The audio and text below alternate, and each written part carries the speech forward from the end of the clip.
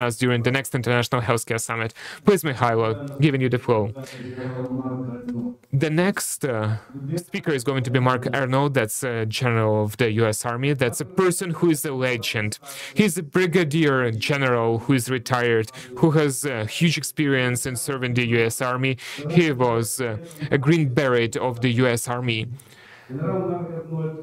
General Arnold, for 2 years, was serving in Iraq and Afghanistan. He was in operative teams where he was performing and commanding the brigade of the 7 countries' representatives and serving. So he was head of the 100th Division of the U.S. Army. He had 4 brigades. One of the brigades was a medical brigade, which was preparing and training the combat medics according to the 68 Vixki course.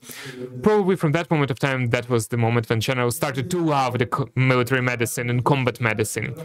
After retiring, General finalized his course as the emergency technician, and he had a 5-year experience to work on the pre-hospital medical care, emergency care.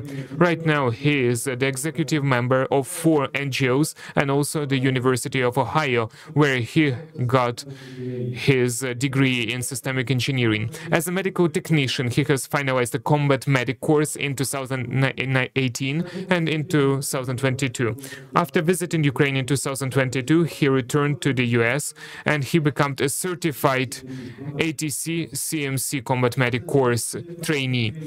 After visiting Ukraine this year, Mark, as an extraordinary person, director with a systemic approach, proposed to improve the training of combat medics in Ukraine. About this project, the next talk is going to be delivered. Please applause to Mark Arnold.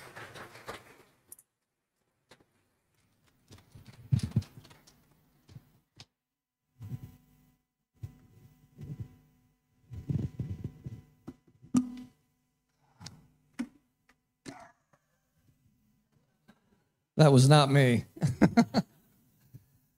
Thank Mike. I appreciate that. So I get a lot of questions from Ukrainians of why an American with no Ukrainian blood, no Ukrainian relations, never been to Ukraine until after the major invasion. Why do I dedicate so much of my time, energy, and experience, both in medical and at the executive level, to Ukraine? Who advances the slides?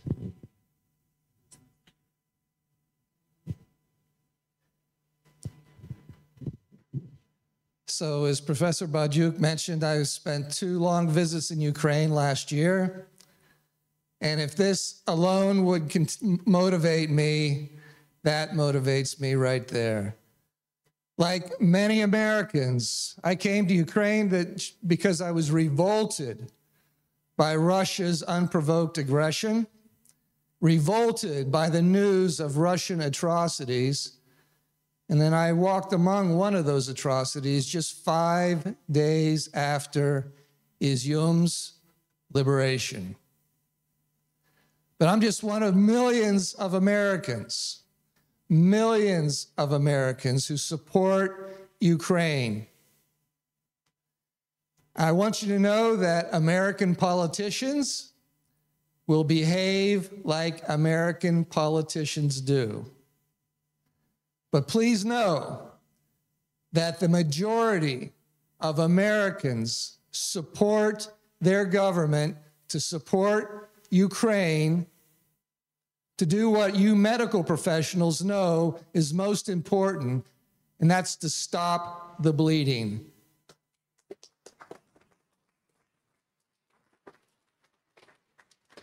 And the way the bleeding is stopped is America's support and Western support for a quick Ukrainian military victory.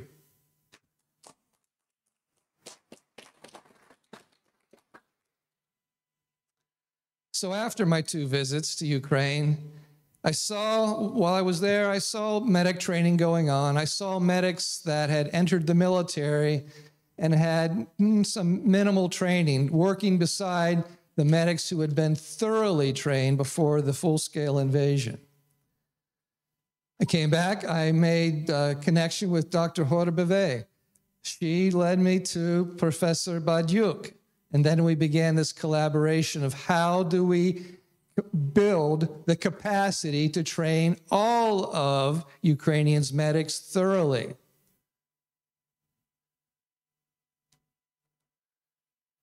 At this moment, Professor Badiuk in the Academy has placed itself in a position where it is getting 6 dispersed facilities up and running to teach the course. And the course is called the TCCC Combat Medic Care Course. Very rigorous, as Professor Badiuk pointed out. I went through the course twice as an EMT. Why? Because of school shootings in the United States. As an emergency, as a medic in the United States, I need to be able to respond to mass shootings. When I came back from Ukraine, I became an instructor in combat medic corpsmen. Why? I just wanted to understand the details of what an instructor needs to know. This is a very rigorous course. 94 skills taught. It's used by the U.S. military. And as medics, whether you're in the Navy, the Air Force, the Army, the Marines, you go through this course every 2 years to remain qualified as a medic. And it's sustainable here in Ukraine. Why? Because it's Ukrainian talent teaching the course. I see American volunteers coming over, well-meaning, but very ad hoc, very little rigor, helping this much. Getting the agency involved and supporting the agency, we will be able to support Professor Badiuk's objective of training all 27,000 Ukrainian medics in an extremely rigorous course. And when that's done, you go back and train them all over again the next year, just like we would in the military.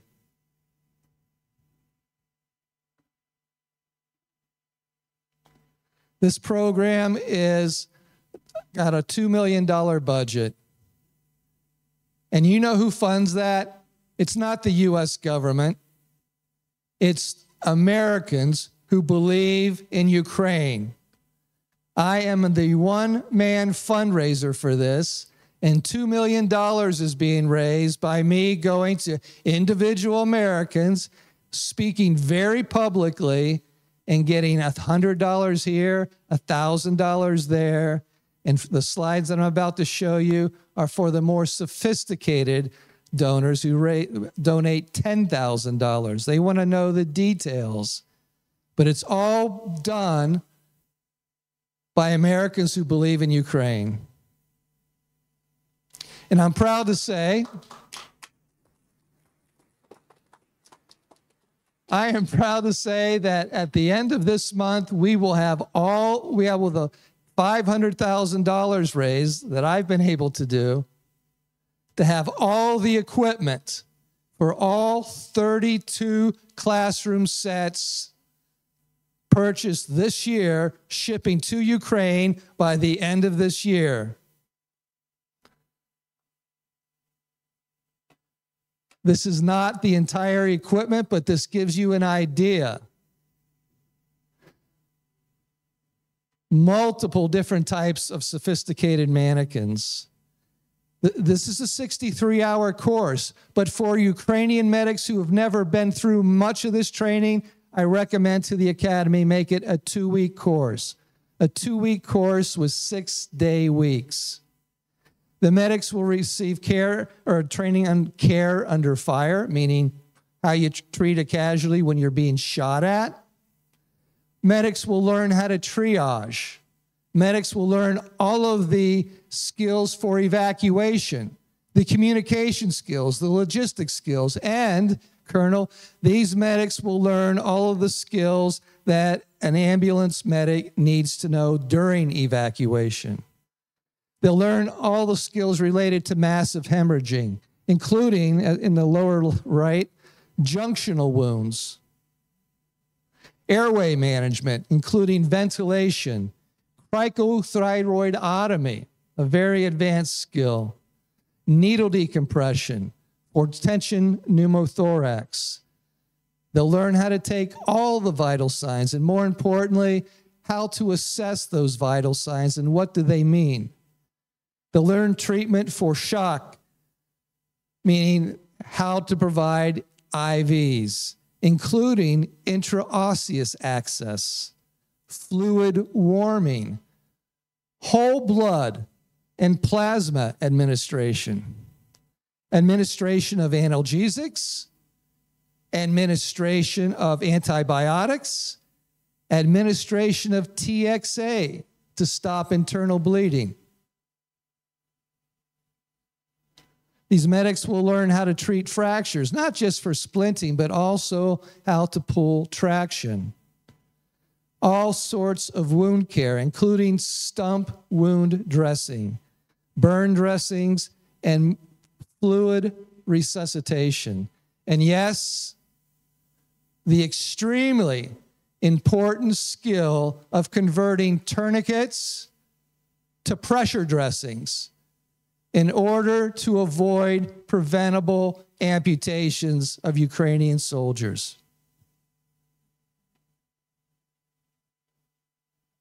These skills are taught, they're learned, and they're evaluated in a classroom. And in some cases, that classroom may be a tent.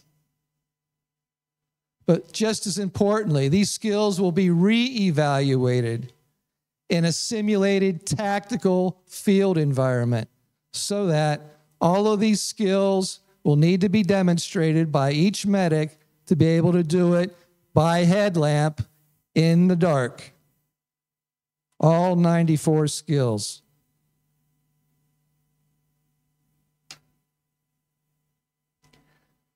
The way this works is me, Mark Arnold, working with generous Americans who believe in Ukraine, getting donations. Those donations go to a foundation called the Columbus Foundation that has $3 billion in assets, a very well-respected foundation. The Columbus Foundation works with our other partner, Cleveland Maidan Association. Cleveland Maidan its directors are Ukrainian American physicians who have been supporting Ukraine for years.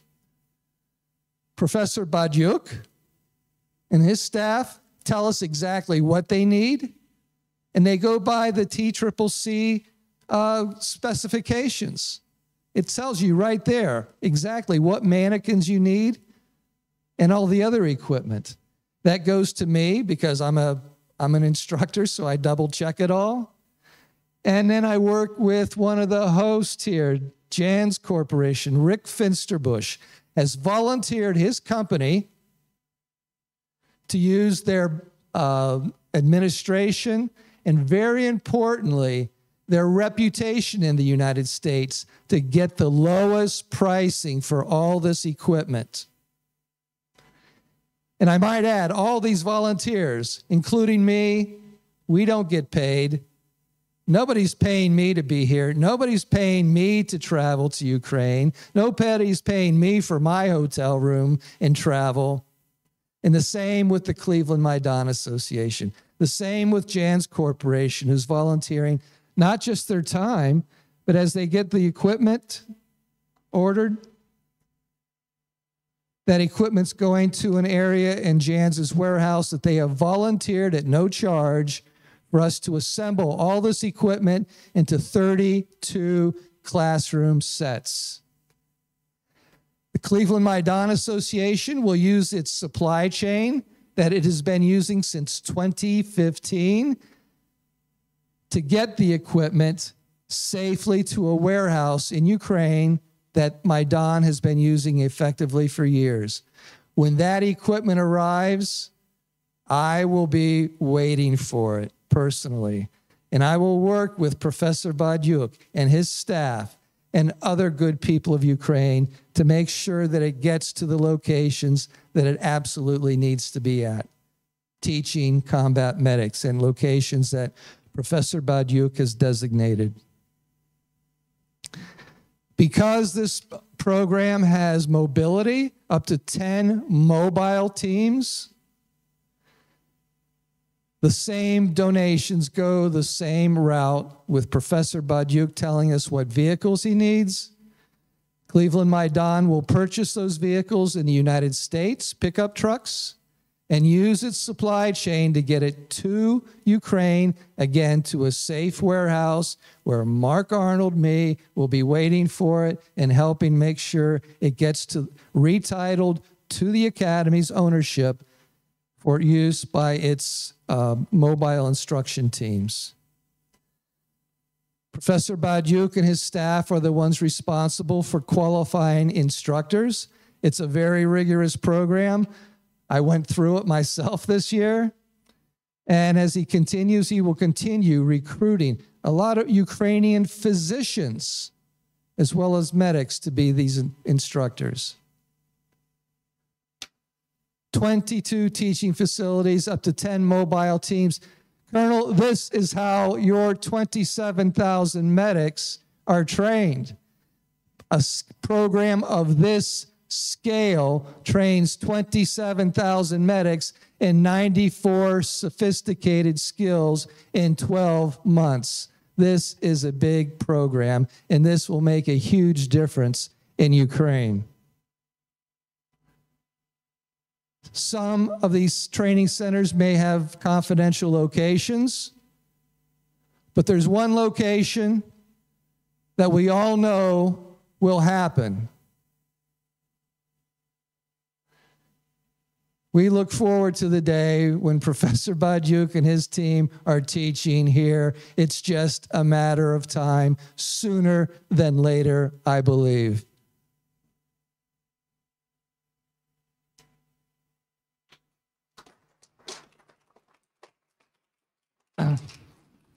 So, I will be in Ukraine for a while. I've got lots of work to do here, but when I return to the United States, I will continue the Mark Arnold show of fundraising to get to another $1 million to make this program happen. Please wish me luck in my fundraising, and I'm sure we will be successful, saving tens of thousands of lives and tens of thousands of arms and legs. Thank you. Дякуємо, дякуємо, друзі. І мені здається, можна гучніше поплескати, так, пану генералу, ось так, трішки. Ніхто не втомився, велике спасибі. Друзі, що, можливо, хвилинку на запитання? So maybe a couple of minutes for questions. If there are questions, we will do it really quickly. So this is about the question, quick question. If we have a minute or two, or maybe if you understood everything, so we will move on. What would you say, dear audience? So thank you and glory to our general. Let's give a round of applause to our general. Thank you.